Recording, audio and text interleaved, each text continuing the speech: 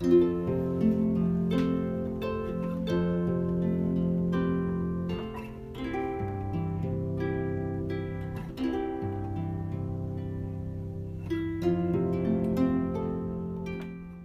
I come into a room, the way I approach the music is completely dependent on the patient's conditions and what they might need.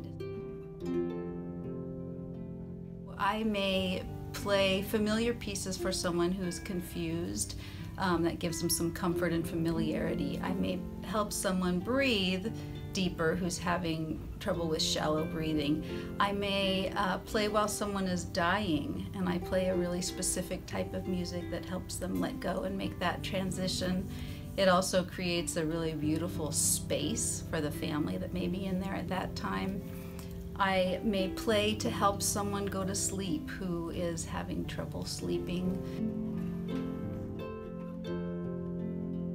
It is one of the biggest privileges I can think of. Someone lets you into their room at a very vulnerable time for them, and with the music we make a very close connection, and I can watch them and they watch me. It just makes you forget everything and how sick you are, and it takes your mind into the better place. It does.